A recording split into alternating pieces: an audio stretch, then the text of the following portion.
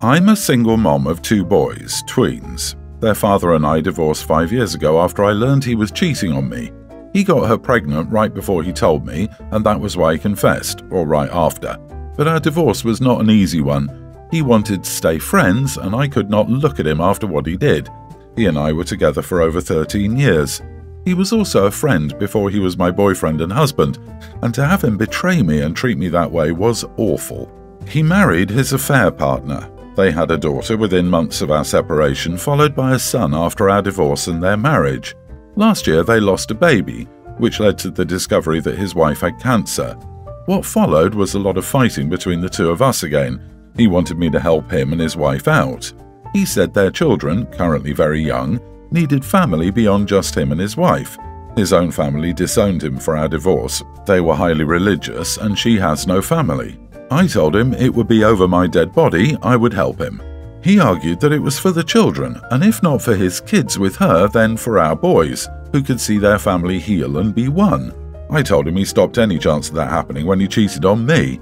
I didn't expect him to tell his daughter's school to call me when she got sick. He was at work at the time and couldn't leave apparently because he'd already missed a lot of work due to his wife, who was home recovering from chemo. I got the call and was asked if I would pick her up, and I said no. Several hours later, I got reamed on the phone by him for leaving his sick child at school when I knew they had nobody.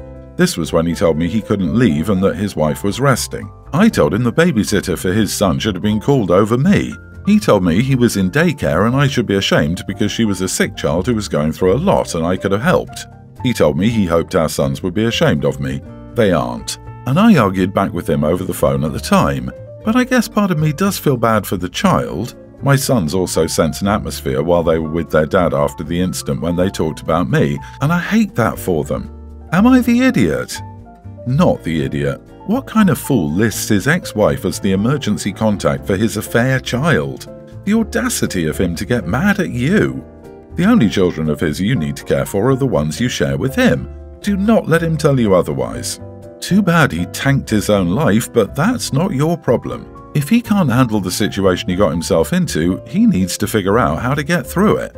You're not responsible for his mistakes. While it's unfortunate his wife has cancer, you're still not obligated to help him at all with anything except related to your children. He can apologize and make amends with family or go out and make friends and get the support that way. It's not your job. This makes me think you're his backup too. He needs a woman who will put up with his BS, which smells like he's preparing for either outcome with his affair wife. If he ropes you in now and then she passes, he'll have a backup wife who will take responsibility for his affair children. I wouldn't be surprised if, should the new wife lose to cancer, the ex was trying to get back together with OP, to try to win her over and get her to marry him again. Not just taking on mothering roles for him, but full-on becoming his wife again. Honestly, I was wondering if this is something that can be solved by going back to court as well. There has got to be a way to force this man to back off from trying to force his affair child on his ex-wife. OP, please sign your kids up for some counselling because this guy is a jerk when he doesn't get what he wants, and they should have the tools to deal with their father's BS behaviour. Make sure you contact the school and tell them to remove your contact details from the records of any child that isn't yours, and that unless they are told directly from you, they are not to contact you regarding these children. My sister-in-law, husband's older sister, and I gave birth to daughters around the same time. My daughter was born in early June, hers was born in mid-June.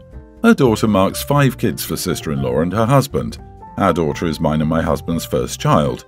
A day after my daughter was born, my husband posted the announcement on his social media, and then sister-in-law commented asking what her actual name was, though the name was mentioned in the post. He replied for her to reread it and she would see the name. She didn't reply after that.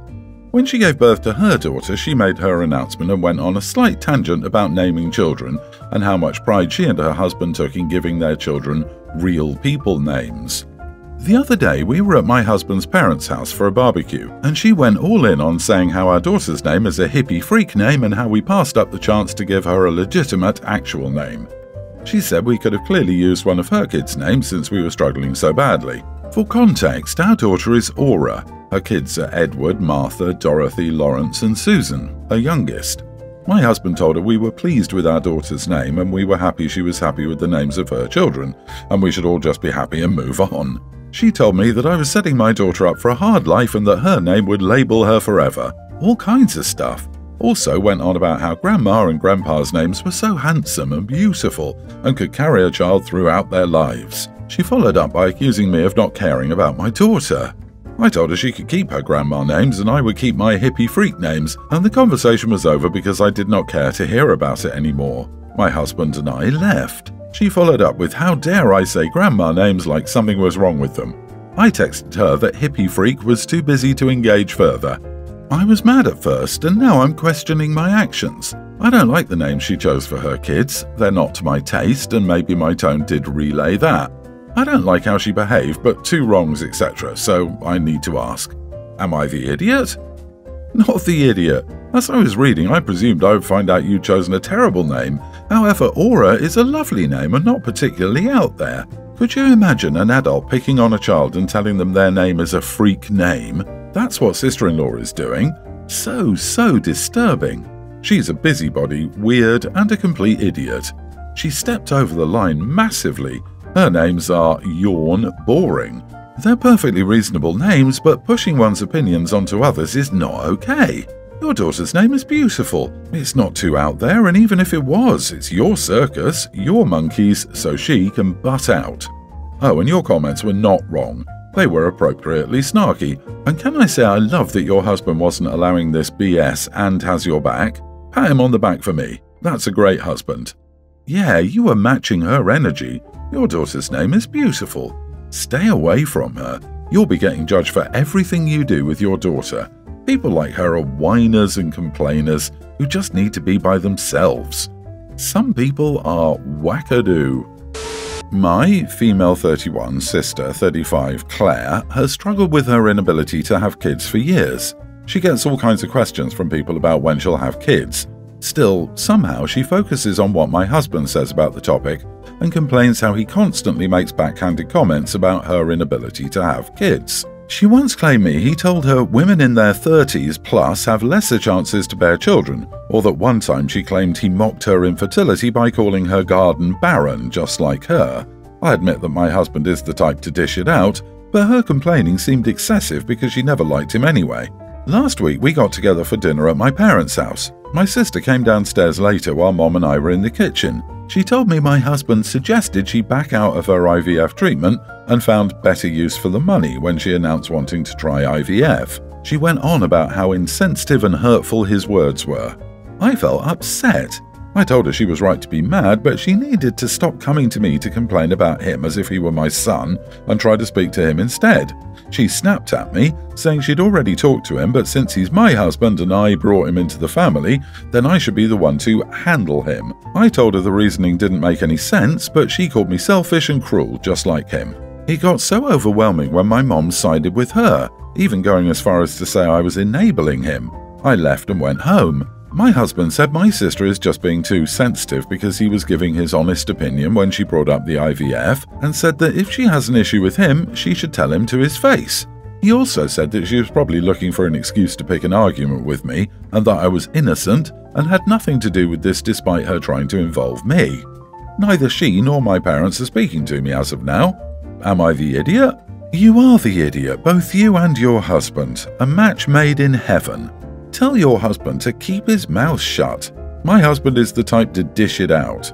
No, your husband is an idiot that thinks it's appropriate to comment on your sister's body and reproductive issues. What an awful, inconsiderate man you married. You don't seem too far behind him.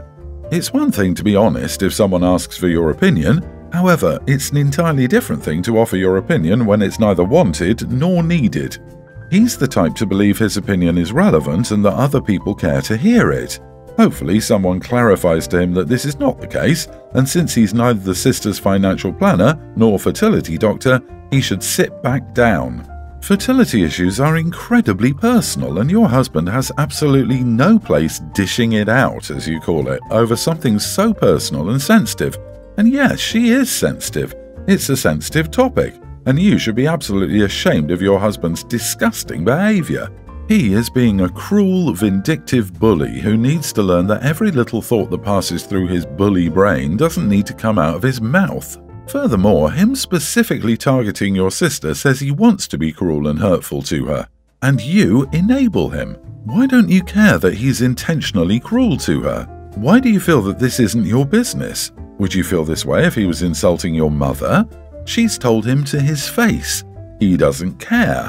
Why do you hate your sister so much? She should kick both of you out of her life, and your mother is right to support her. My 45 female mother, 76, is a very simple person. My father abandoned us when the youngest was an infant, and my mother was never the same mentally. I have a good financial condition. I try to help as much as I can with the groceries and bills, but it is very complicated because my mother refuses to come to live with me and remains in the terrible house that my father gave her in the divorce. My brother, my sister, and their 3 children, a young male teen, a male tween, and a younger female, live in the house at the back, and the house was tiny with a big yard. My brother built his house in the back and made the house even smaller, and he used my mom as a free babysitter to take care of the kids he had, not to mention the dogs he adopted, and never paid for their food, and several times their children went to eat at my mother's house. Keep in mind that my mother receives a low salary in retirement that is only really enough for her to support herself. I've been saving money for over a decade to buy her a house, and I finally got it. It's a simple house with 1 bedroom and 1 bath with a big yard with a garden, perfect for her. I talked to her, and she agreed that it would be better for the house to be in my name because I know my brothers and what they're capable of at any given opportunity, but it would have a lifetime usufruct clause for her only. I warned her that I didn't want my brother to move with her, but in return, she wouldn't have to worry about bills and food anymore, as I would help. She looked relieved. I told my brother at her request, she was next to me, and he said it would be difficult to accommodate everyone, but that eventually he would help expand the house to include everyone. I saw the despair on my mother's face, so I made it clear that the house was for my mother and not for them. He started to say yes, but he could help with the bills or food, and that his and his mother's house was too bad for a family of 5. I said no. Our mother accepted the gift, knowing that he wouldn't live there and that due to their history, I wouldn't trust him to pay the bills. He doesn't pay my mother, and I wouldn't be paying for 5 people. He started calling me selfish, and that it was an idiot move to give a gift on condition, knowing how bad my mom's house is and that she obviously had no other option to accept. He said I was purposely harming him and posing as a monster he is not. My mom is more relieved to get out of the house, but my brothers call me an idiot even more because the house is in my name. Am I the idiot? Not the idiot. You're saving your mom from your mooch of a brother, and he's just being spiteful because you're doing it in a way that he cannot exploit.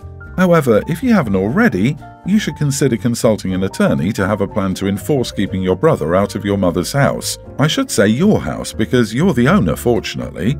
You can take action if he tries to step over the line and invade her space, your property, and make sure you let him know you have consulted a lawyer and there will be consequences if he does anything improper. Great idea. I realize the brother may have just been angry, but he did accuse the OP of trying to harm him. Having a lawyer look over this situation to ensure that both the OP and the mother are protected sounds smart. By the way, the OP is a woman. A lot of the insults the brother uses are common when a man is upset with a woman, so this is a daughter trying to protect her mother from her brothers. Good luck keeping them out. That was very kind of you to help your mother out. You don't owe your brother anything. He's a leech and jealous of your mom's new home. Strongly suggest putting a Ring doorbell in to keep an eye that they don't try any sketchy stuff like trying to stay overnight and then never leaving. Freeloaders and gaslighters are the best at turning good deeds into harmful and manipulative actions because it doesn't suit them. If they have a problem with supporting themselves, it's time for them to figure it out. They've gotten 2 decades of extra help. You don't owe them anything else. My male 36, wife 27 and I just purchased our first home. We've always rented before. I'm what my grandfather called a shade tree mechanic. I work on my car and other people's cars just in my shop when I have time. It's a side hustle. I'm a teacher in real life, so is she. I, in the past, have gotten grease and dirt on our hand towels and she's told me off, so I don't do it anymore, not for a long time anyway. Our new home has 2.5 bathrooms, including one we have for guests. She decorated with all that stuff to make it look nice. Honestly, it's nicer than she decorated our ensuite in our room. She spent all week getting the house ready for our friends and family. She's very happy to show off our new home, as am I. I cleaned up the backyard and the shop to show my friends and family where I goof off. One thing she did was to leave a note pinned to the hand towels in the guest bathroom. It said, "If you touch these, I will end you," and she'd drawn a little skull and crossbones. When it was time for everyone to come, she told me to check everything and make sure it looked nice. I suppose one of the things I should have done is to remove the note. I did not. We had an excellent party and everyone left with a full belly and a smile. The day after the party, we were cleaning up and I heard her call me by my name. She never calls me by my name. I hadn't done anything bad recently, so I wasn't sure why I was in trouble. I hadn't touched the hand towels, and neither had anyone else. They were immaculate. She says I did it on purpose to make her look bad. I just missed the note. She called her mom and I heard her saying it was my fault people thought she didn't want them using her towels. It's such a minor thing, but she's still mad at me. Am I the idiot? Not the idiot, but this is hilarious. Imagine being a guest and thinking you're not allowed to touch the hand towels because of an out-of-context sign. You'll both laugh at this one day. The funniest part is him trying to figure out why he's in trouble because she called him by name.